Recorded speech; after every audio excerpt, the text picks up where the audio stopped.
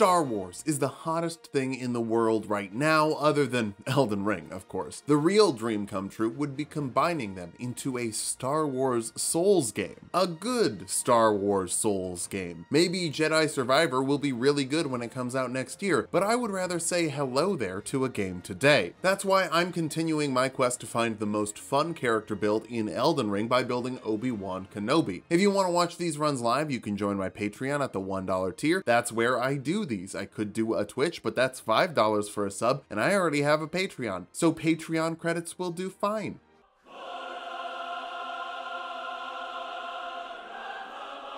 We're gonna start off as an astrologer. If you wanna know the Star Wars, you've got to know the stars. The grafted scion jumps down, so we jump down because we don't have a lightsaber or any force powers yet. It's Jedi pacifism. I knew jumping wouldn't actually kill us. We just wake up in a cave and head out into a beautiful world. We buy a crafting kit for later from Santa. Maybe he's from the holiday special. Leia meets us at a grace and gives us a horse. We have to help her. We're her only hope. First thing we need is a lightsaber, so I head south. There's a Knight's Cavalry on the bridge, and I remember seeing a video of it being cheesed, so I tried to Jedi mind trick it to death. Doesn't work. Whoops. Moving on. South of Lake Agil is the Royal House Scroll, which we can use in a second to get our glowing blue laser sword. But I don't know how to forge it, so we need to find a Jedi Master and get a better handle for it. Both are in Camino. It's a watery place, but in this game they call it Lernia. After we sneak around the big starting castle in Limgrave, we can ride across a broken bridge along a mountain path and over a lake to an ancient Jedi academy, the Carian Study Hall. At the top is the Carian Glintstone Staff, which boosts Carian sword spells, but we need a Carian spell to boost. A little further north, in the Church of Vows, Yoda is wearing a Pope hat. In this game, Yoda is a dog, and he'll teach us how to use a lightsaber, but not for free.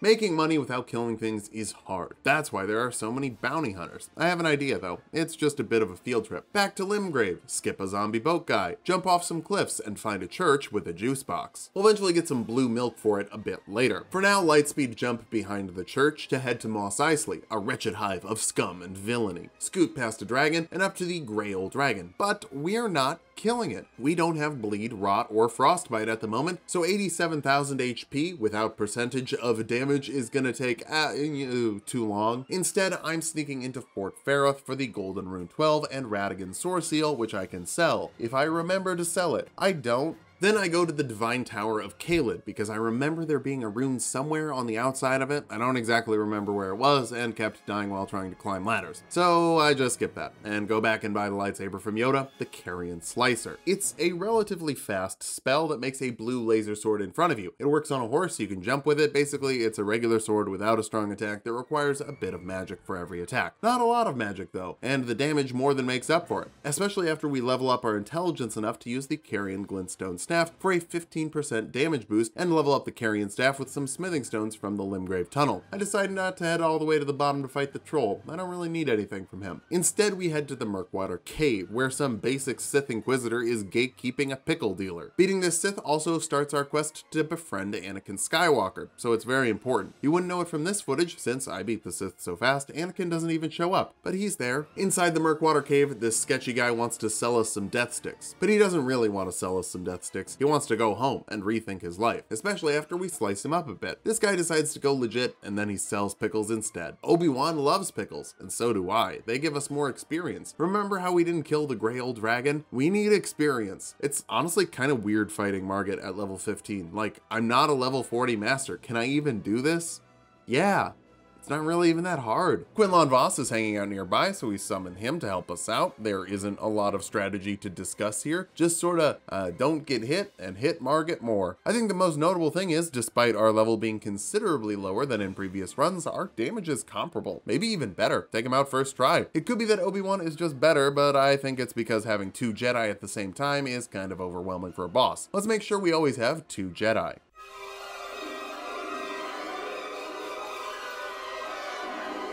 Unfortunately, you can't have a Padawan until you're a master, unless you're Anakin, I guess. To become a master, we'll start off getting some blue milk that lets us deal more damage. That's being guarded by an Erdtree avatar, and the Erdtree avatar being guarded by a bunch of Minotaurs. Our lightsaber doesn't really stun them, so if I don't clear them out first, they're gonna team up with the large boy and gank us to death. On my first attempt, I tried to bait them into getting hit by the avatar's big glowing booty, but I couldn't kite them well enough, and for some reason the avatar didn't want to give me that butt. Our vigor is still low, so getting hit more than once means we're gonna die. That's why I died 4 times. Eventually though, I slow down enough, contain my greed, and win with a couple hits when it's safe. Greed leads to punishment. Punishment leads to death.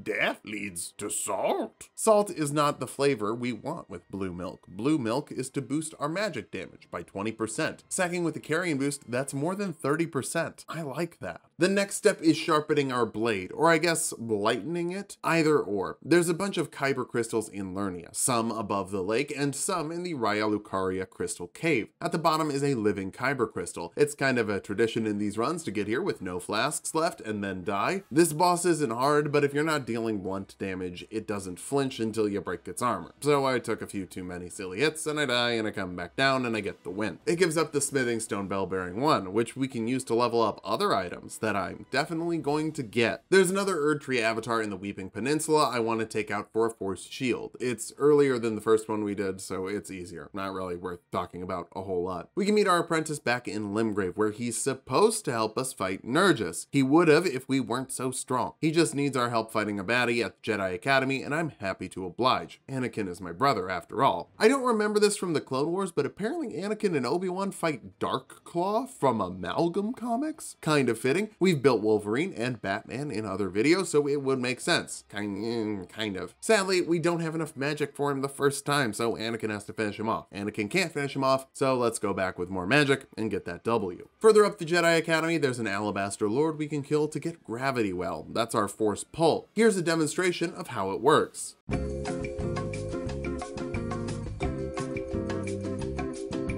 Okay, look, it's a fine spell. It's useful in some scenarios, but it's pretty situational and really slow. I kind of forget I have it and just beat the bosses that it would be useful against without using it because, you know, I never think to use it. I'll just use the lightsaber. Anyway, higher and higher. There's a Sith dog. Very cool concept. I feel bad for killing it. Sorry, Sith dog. It's a no from me. Outside and around the corner is our prize, the Radigan Icon Talisman, which shortens our spellcasting time. Slightly. Very, very slightly. The next step to training is making training easier. We are practicing to practice. Back in Caelid, we enter the abandoned cave and immediately stop having fun. This cave is like the Naboo scenes of Attack of the Clones. I would blame nobody for skipping it. There's rot on the floor. Sometimes the geysers at the beginning decide to rush you early, but most of the time you can get around it. Then there's this little step right before the boss, and if you don't make the jump, you get poisoned. It happens every time until I slowed down and figured it out. Slowing down is the solution, it turns out. When you're sprint jumping at the hill, it doesn't work. When you walk jump at it, it works. Don't know why. Like I said, I had a few tries to figure this out, because the Clean Rot Knights are a rough putt. When you're already poisoned when you enter the arena, and don't have a buddy with you, and haven't gotten to cheese up 30 levels from a sleepy dragon in Caelid. But after I get there without getting poisoned, I'm able to take the first one out fast enough, and the second one isn't much trouble either. Always two there are, the master and the apprentice. That's the Elden Ring philosophy of boss design. These two give you the Golden Scarab, which boosts your rune acquisition by 20%. Now that we'll get more experience, we can go get the lightsaber lighter. Up the ruin-strewn precipice, we'll grab a bunch of kyber crystals and come face to face with a fire rancor. He's easy and slow, and I ran out of magic and died. Whoops. Then I died again, just because I got greedy. That's on me. I guess he is marginally harder as Obi Wan, since the Carian Slicer provides almost no poise damage. We're not breaking posture or even slightly staggering anything. I'm a little spoiled by that, so I'm adding it to my list of Johns. I decided to go up the mountain first to level up the staff and grab a few more runes before we take on General Grievous in Stormvale Castle. We could take the long way around, but running through the main gate is way faster as long as we can avoid some ballista bolts. Thankfully, I'm one with the Force, and the Force is with me.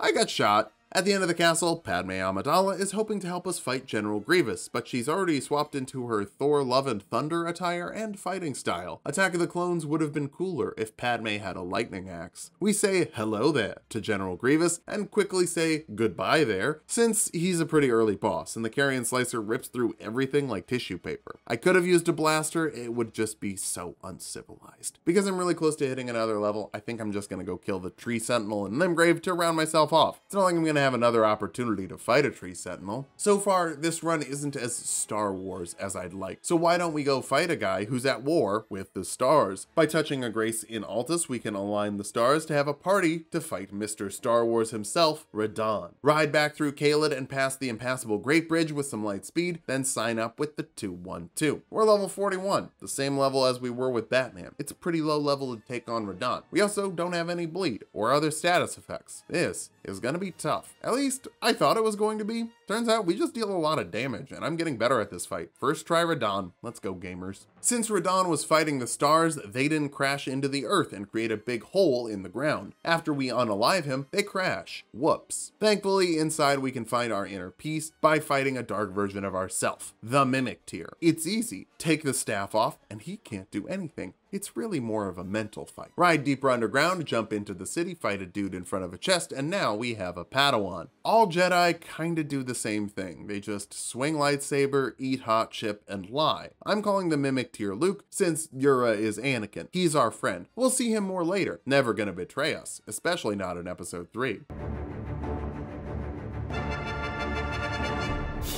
Things are happening a little out of order in this game. We need to level up Luke, and the best way to do that is to befriend Aayla Secura. She's on the other end of Caria Manor, which means that I have to fight the Force Ghost of Loretta. She's not all that hard, even though she resists magic damage pretty heavily. The lightsaber can just cut through anything, even ghosts. Aayla is at the top of a tower, calling herself Ronnie, but I see through that ruse. Talking to her lets us open up a chest back in the Knight's Sacred Ground, but before we go back there, I want to grab the Frozen Armament spell. That wreaths a weapon in cool blue light. It was another option for my lightsaber in the practice run. However, in that practice run, that never ended up being as good as just using the Carian Slicer. I didn't intend this to be a "could you beat Elden Ring with just the Carian Slicer" video, but it's better than everything else in the arsenal, so yeah, I kinda did. Whoops. Back to the Knight's Sacred Ground, we grab the Great Ghost Glovewort and the Finger Slayer Blade, which we can give back to Ronnie. She'll give us an inverted Carian statue, which turns the Carian Study Hall upside down. Conveniently, we already have the grace from when we got the Carian Glintstone Staff. Flipping everything, we fall to the bottom of the top of the tower and grab the Deathmark and Stargazer Heirloom Talisman, which raises our intelligence by 5. That's the Carian Slicer damage stat, so it's a pretty good option. After we have the Deathmark, we can go back to Ronnie's Rise, climb up Renna's Rise, lightspeed into the Anzil River main, and we can grab the remaining Mark and Herb we need to level up Luke. Back at the Round Table Hold, we grab another talisman pouch,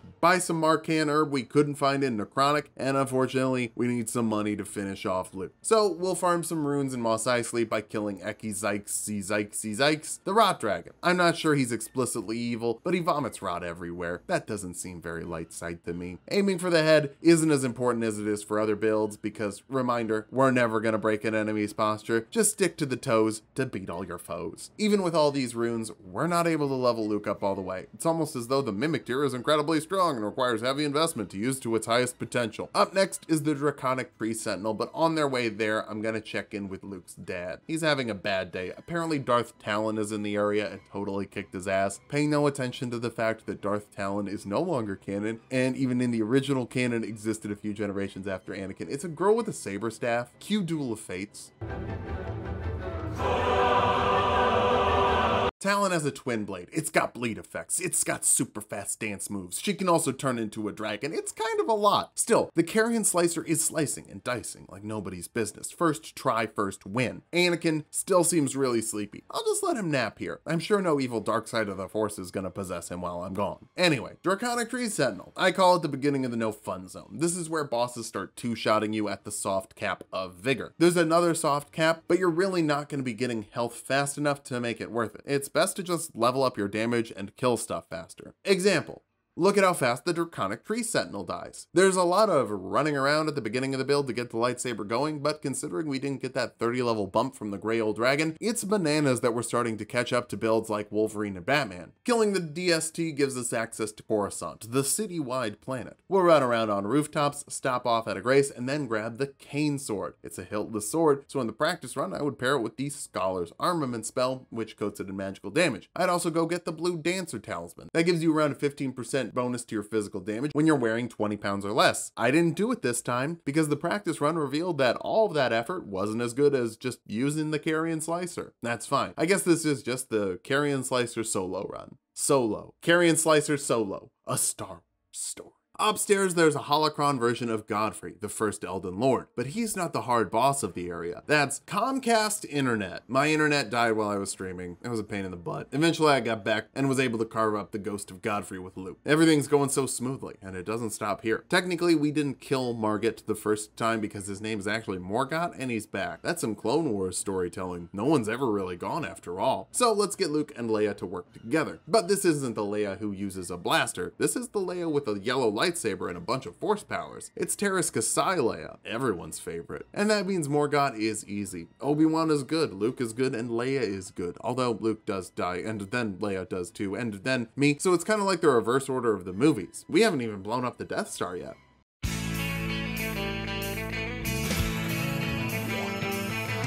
Apparently killing Morgott blocks off the Death Star tree, and the only way in is to blow it up. Leia's idea. She seems smart. But first, errands. Back to Altus, where we'll scoop up the Pearl Drake Talisman for later, and kill the Demi-Human Queen for the Ritual Sword Talisman. Pearl Drake bumps your non-physical defenses, Ritual Sword Talisman boosts your damage at full health. That's a total boost of over 50% after the Carian Staff and the Blue Milk tier. Let's test it on our brother. After riding up to Hoth, we find Anakin. He's alive and survived the attack from Darth Talon, except he's not acting like himself.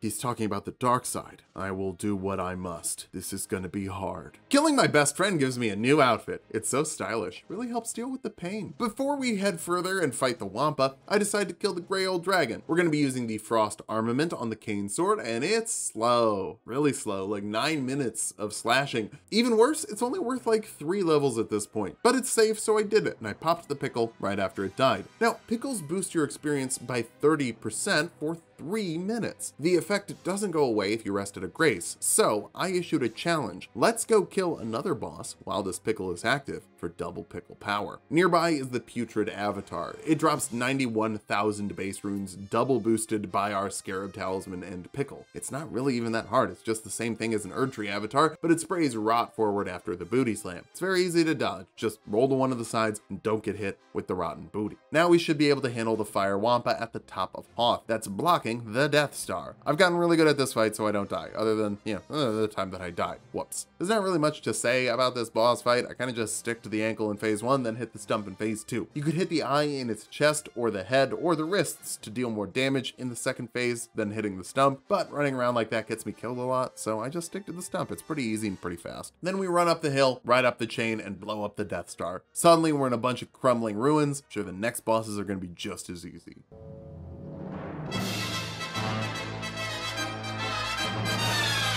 Crumbling for Ramazula. What a wonderful place. There's angry beastmen, dragons that fall from the sky, and my favorite, the God-Sith duo. Always two there are, an apprentice and a master. The apprentice is skinny, likes to use a twin blade, and catch your rolls with the late hits. He's a dick. The master is faster and puts you on blast fast with stabs and slashes that give you gashes and rashes, firebombs to turn you to ashes. He's also a dick. Nobody likes this boss fight. There's a small mercy though. Commander Cody is available outside to be summoned. He's big, tough, and strong too. He's the first member of the 2-1-2. 3 versus 2 turns the odds in our favor, eventually. I still die 3 times, but after that I get the rhythm and can take down one God Sith so we can fight the other one 3v1 style, then kill that one fast enough before it summons the other one back. That's kind of how you gotta do it. Speaking of Sith, let's go fight another one. Back in Hoth, we can fight Count Dooku. He was a big problem for Link and an even bigger problem for Wolverine. Batman only managed him by sneaking around him, but Obi-Wan, he's able to fight him and kill him first try. Then we can grab another sacred tier, the last Kyber crystal we need to finish off our our lightsaber at plus 25. Back to Faram Azula, I missed the swag jump, but land it the second time, as is tradition. Then I grabbed the Dragon Crest Shield Talisman plus 2, massively boosting our physical resistances, just in time for the Draconic Tree Sentinel 3. Maybe I should call him the Draconic 3 Sentinel. He hits us just as hard as he did before, and has just as much health as he did outside Coruscant. But I have to do it without a Padawan this time. That's harder. I died, but then I came back more powerful than he could possibly imagine. The Draconic 3 Sentinel was blocking Malekith, a Sith who likes to pretend he's a feeble old man before doing a lot of backflips. It's a classic Sith move. Phase 1, he throws a bunch of rocks at us, which I can dodge sometimes and can't dodge others. That's a skill issue. Phase 2 is where things get serious. He starts slamming and jamming with a sword that does damage over time. He's also really fast and jumps halfway across the world at a moment's notice. Generally, while jumping, he also shoots a few beams that do damage over time too. I kind of go back and forth on whether or not I think he's cool or bullshit. Today, I think he's bullshit, but I beat him on attempt number 4. Honestly, not that bad for the Black Blade. Killing him warps us back to Coruscant, which has been covered in ashes of the Death Star. It seems inconvenient, but trust me, it's way better than having a Death Star above your city. Here we confront Senator Palpatine. Apparently, he was a Sith Lord the whole time. I know losing to an old man is embarrassing, but let me explain.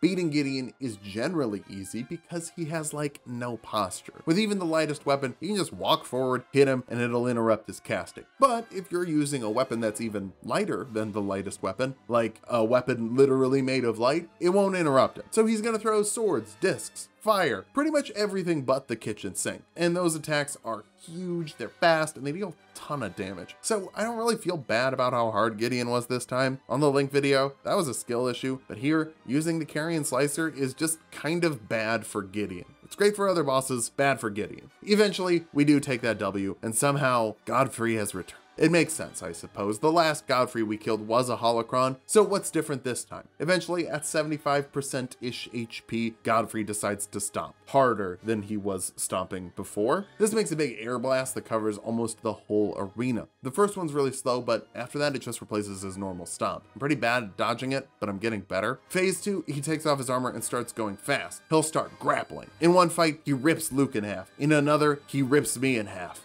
Thank you. Third try I beat him. Episode 6.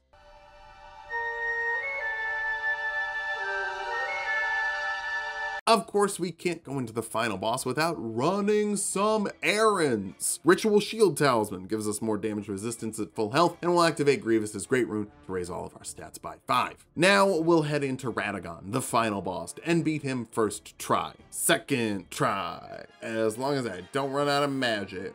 Okay, let's try it with the rune active. I wanted to do a few ocular pat downs before spending rune arcs to boost the stats, and holy guacamole, why did that nearly double my damage? I was so stunned by the damage increase, I died again. Whoops. Radagon isn't the issue. I mean, sometimes he is, but he's a good boss. Elden Beast is a bad boss, and I wish it was an optional boss because it ruins the fun of Radagon. Instead of getting to really feel the pressure of Elden Ring's chosen vessel hammering down on you, Radagon starts to feel like a chore you have to get through to fight a worse boss. All in all, it took me 11 tries to get through here. Our final time, 6 hours, 40 minutes, 47 deaths, and 24 bosses slain. Not quite as good as Wolverine, but considering we didn't get that early 30 level bump, I think that's still pretty impressive. I'll drop Obi Wan in the B tier for now, but reserve the right to change that up later. If you want to watch me do these runs live, join my Patreon. Supporting the channel helps me get these videos out as fast as possible. And if you want to watch me build more characters in Dungeons & Dragons, I have a channel where I've done that 400 times. Go check it out.